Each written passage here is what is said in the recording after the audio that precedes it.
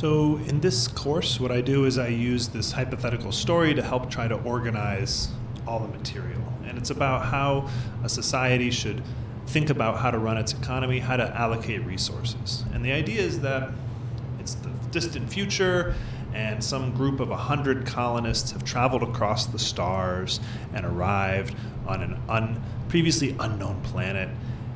It's habitable, there's no intelligent life anywhere on it, and humans have landed and they're going to figure out how to live, how to share the resources, and how to, basically how to set up a new kind of society. It's a blank slate, and so they don't have to use the old ways things were done in the past on Earth.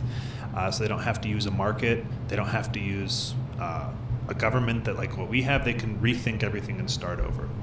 And so the first problem they have when they arrive is figuring out how are they going to allocate the scarce resources they have. They've got 100 colonists who came, and these guys they're all fit, they can do labor, and they brought with them 50 different robots, machines that can also help and work. And then they've also got all of the expansive, untapped natural resources of the planet, some of which might be scarce, some of which might be plentiful. And they need to figure out how to take this stuff, combine it, and go to work on it and get some of the stuff they want. And the first stuff that they really want, when they came to this new world, they've been living on this ship for, 100 years or something. They want some better food, and they want to have some shelter. They want more room than being in this cramped shelter. So how are they going to use those resources to attain the things they want as people, food and shelter? Okay. Fortunately, they've got this computer on board, and the computer has a database of every kind of technique known to mankind about how to make food and shelter from any different possible set of natural resources we ever had. And in this unit, we're basically going to talk about how economists think about that kind of problem. How do you handle production processes, transforming things like like machinery, labor, natural resources into stuff people want? And the way economists do this, and we'll assume this is sort of how the supercomputer encodes this stuff in its data sets, is they use production functions, okay? A production function is a fancy name for a technology for transforming a set of inputs into an output, okay? And this is what economists use. And typically these things are going to be like a math function. So we're going to have something like, we'll end up having a function, oops, not there, like a function of x will give you y, where the y is the output and x is an input, okay? And normally we're going to have more than one input. The two main inputs that economists have found it really useful to divide the set of possible inputs into are labor and capital. And this is a great simplification, okay? So what are each of these things? When you think about how do you make stuff, what it really is it's this process of taking physical goods, performing transformations on them, combining them, and then you get something out of the other. That's really complicated, and more detail and more complications than we really need to study the process, okay? So the art of economics is to simplify as much as you can without losing the important thing, okay, like that gives you the insight. So instead of thinking about all the possible inputs, like what kind of soil are these guys going to use to make food? How much water are they going to apply? How much fertilizer? How much of this and that? When are they going to turn it? All this other stuff. We just simplify all that and we say, all right, that's all known. It's listed in the process of steps is known and listed, and what we really care about is focusing on how do you get more food if you apply more of some inputs and more, and how much more do you get, okay? And instead of tracking all those different possible kind of inputs, we usually break it into just these two components, because this is what we find that this is pretty useful to focus on these two.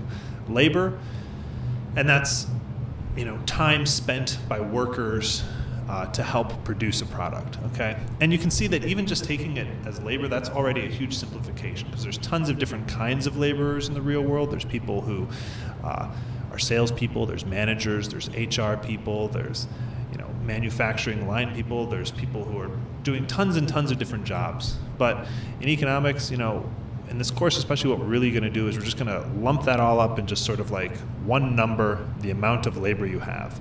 And you can think of it as measuring either the number of workers who are working on this project or working on this to produce this output, or you can think of it as the amount of time, like the number of hours of labor you've purchased, or not even purchased, just are using to produce this good.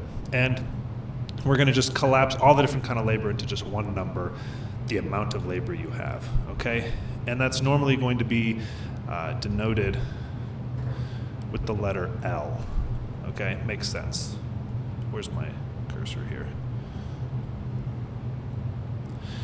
Now, it's not just labor that makes stuff. We also, as humans, we have the advantage over our animal cousins that we have machines and tools that can greatly extend our ability to do things, okay? There's so many different kinds of technologies and machines. There's like as many different kinds of technologies and machines and tools as there are, like human beings.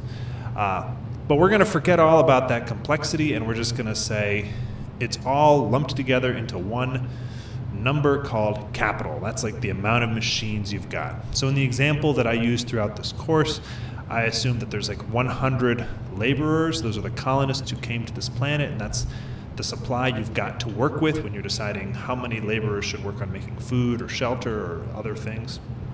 And they've got 50 robots. And in the real world, there would be like different kinds of robots, maybe different tools, but here we're just gonna say, you've got 50 units of capital.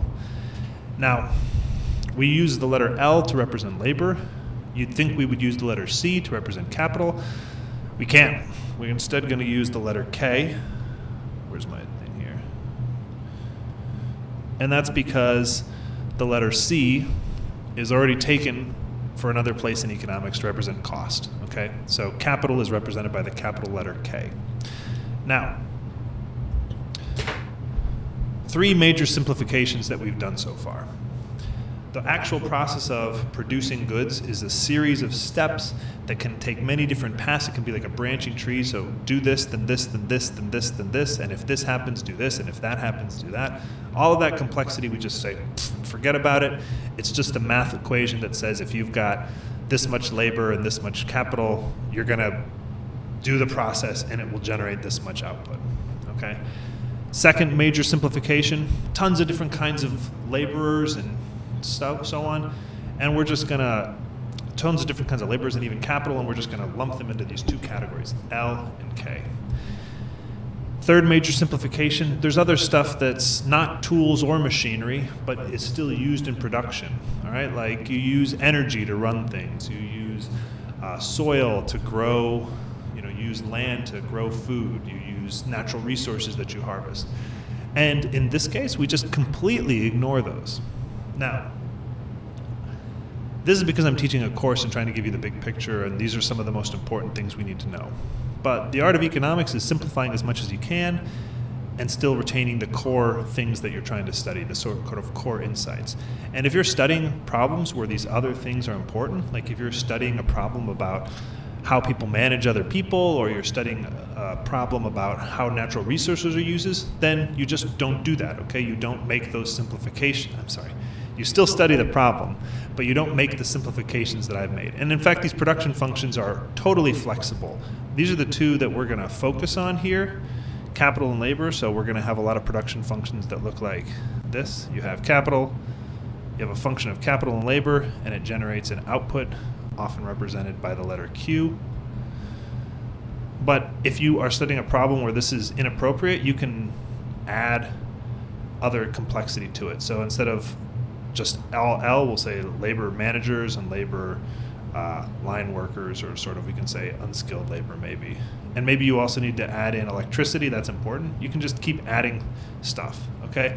So the reason that we don't do this stuff in the course is not because it's not important, but it's just not important for teaching you Econ 301 right now.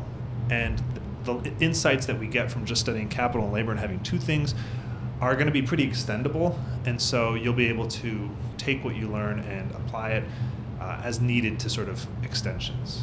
Okay? So with that instead, let's start to dig into how we describe this production process in a lot more detail. Okay?